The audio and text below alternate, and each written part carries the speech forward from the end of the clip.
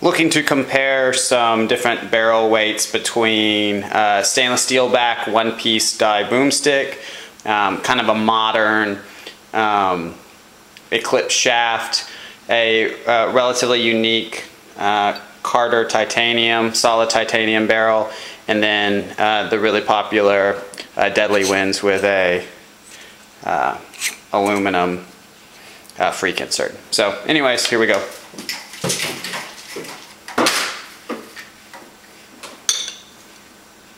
Alright, the solid boomstick looks like it's weighing in at right about 9.6 ounces. The shaft barrel, all aluminum, coming in at 4.5, so about half the weight.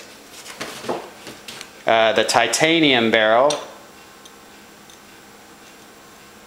7.4. That surprises me.